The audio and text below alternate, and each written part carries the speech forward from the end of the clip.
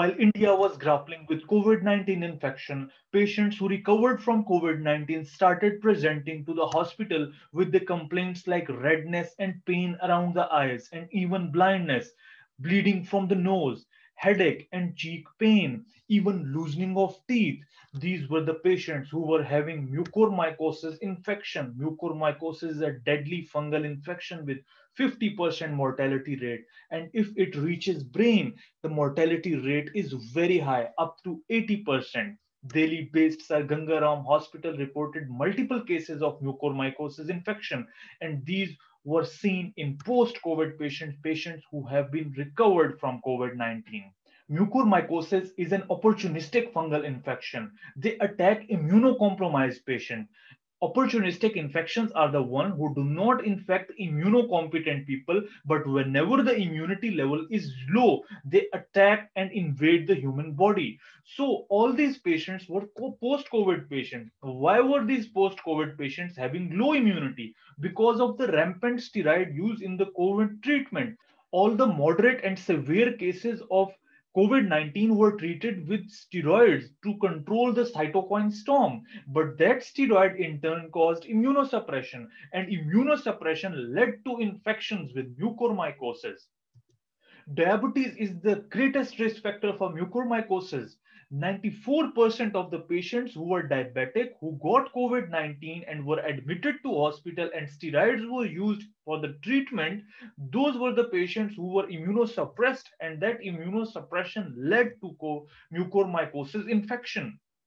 This infection enters through nose, where it causes nasal blockage, nasal bleeding, and crusts can be seen in the nose. Then it enters eyes, where it can cause blindness, pain around the eyes. And then it enters brain. When it enters brain, the mortality ratio is very high. What are the signs and symptoms of mucormycosis?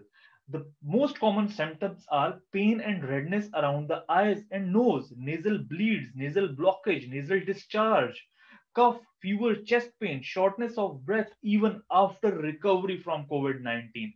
And even patients presented with loosening of teeth and dental complaints. They went to dentist for their complaints, but later on they were diagnosed to be the cases of mucormycosis because mucormycosis causes weakening of the jaw.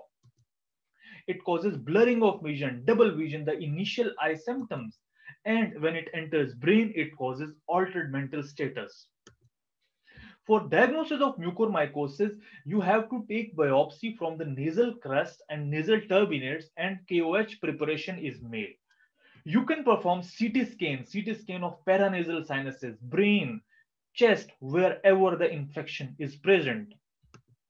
Other than that, baseline investigations like CBC, renal function test, liver function test, serum ferritin, and HbA1c has to be done in the patients. This is a CT of a patient with mucormycosis. Normally, the paranasal sinuses are empty, black, like this. But if you see in this picture, the arrow pointing out towards the area of inflammation, wherever the fungus is growing, that area is thick. And if you see in the third picture, the whole paranasal sinus is blocked by fungal infection. That whole paranasal sinus contains fungal infection. This is a CT of lungs in a patient of mucormycosis, and this all white area is the area of infection. This is a classical picture of how mucormycosis looks on biopsy. Coming to the management of mucormycosis. In the management of mucormycosis, the two most important things are to stop steroids, you wean the patient off from steroids, and you control the blood glucose. Medical treatment includes liposomal amphotericin B injections. What you do is that you give a test dose to see for hypersensitivity. You give 1 milligram of amphotericin diluted in 20 ml of normal saline infused over 30 minutes, and you check for hypersensitivity reaction. And if there is no hypersensitivity reaction, you begin with the treatment of liposomal amphotericin. Other than that, amphotericin is nephrotoxic. It causes damage to the kidneys. So you have to maintain adequate hydration before starting amphotericin B infusion. And with the infusion of amphotericin B, you have to monitor patient. You have to monitor patient by doing complete blood count, renal function test, liver function test. Since it is hepatotoxic, since it is nephrotoxic, you have to do RFTs, LFTs on every alternate day. And with that, if the patient's creatinine level goes above 2.5 milligram per deciliter, you have to stop amphotericin.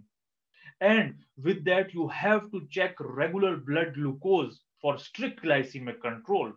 If the patient is allergic to amphotericin, the other options include posaconazole, another antifungal that is used for the treatment of mucormycosis. With medical treatment, if the disease is extensive, you have to go for surgical treatment since the necrotic tissue is present in the body and you have to remove that necrotic tissue by debridement surgery. Treatment of mucormycosis needs a team approach with medicine specialist, neurologist to control CNS complication, ENT specialist for the debridement surgery to remove the necrotic tissue, dentist for dental problems, surgeon and an ophthalmologist. For prevention of mucormycosis, the most important thing is early diagnosis and treatment. If the patient is diagnosed with mucormycosis early in the course of disease, the treatment is more effective. And one important thing is that when patient has recovered from COVID-19, they should not lower down their guards. They should wear masks. They should avoid polluted areas. They should wash their hands oftenly so that they don't get infected with mucormycosis. In summary, we talked about diabetes and steroid use are the major risk factors that cause immunosuppression in a post-COVID patient that led to mucormycosis infection. Infection starts from nose, it spreads to eyes, then to brain, where it has high mortality.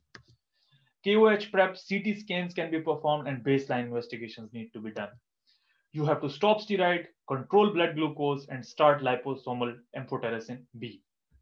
Other options include posaconazole, and you have to monitor LFTs, RFTs. Surgical treatment includes debridement surgery, and for the treatment of mucormycosis, team approach must be there. Prevention of mucormycosis include early diagnosis and treatment, and post-COVID certain precautions that need to be followed. If you liked my video, please click on the subscribe button and check out my videos on COVID-19 treatment updates. The links of those videos are given below in the description. Thank you very much.